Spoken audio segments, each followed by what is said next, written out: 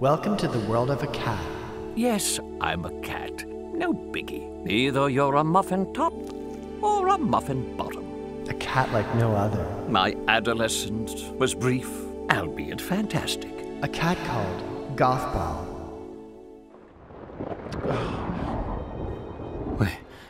Where am I? Trapped in a well or a cave of some sort. No! I've been buried alive! These walls! Damn it, I'm in a sarcophagus. I always knew it would end like this. It feels like just yesterday when I was a tiny kitten. We lived in a Victorian mansion with 3 girl vampires. Oh, they were a vicious, horrible bunch of creatures. New Orleans was the state. The year, I'm not quite sure. After a spell to conjure Satan himself went wrong, they blamed me. So I ran away. I found refuge in my later years on Cheeseburger Island. But now, the black magic has caught up with me. Some vampire hunter no doubt has captured me and buried me alive. Perhaps I can transform myself into a zombie.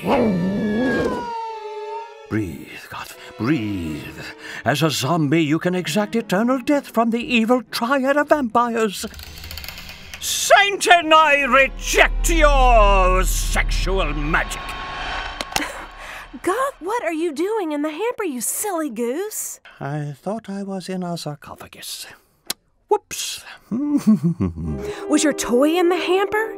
Did you try to get it and then get stuck? Well, yes, I guess. You have to be more careful, Goth, or else someone may accidentally stick you in the washing machine.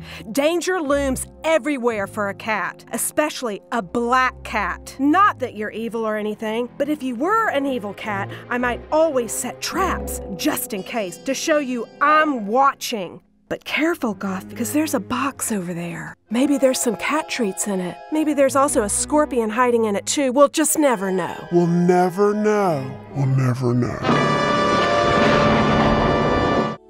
I find everything about you extremely irritating.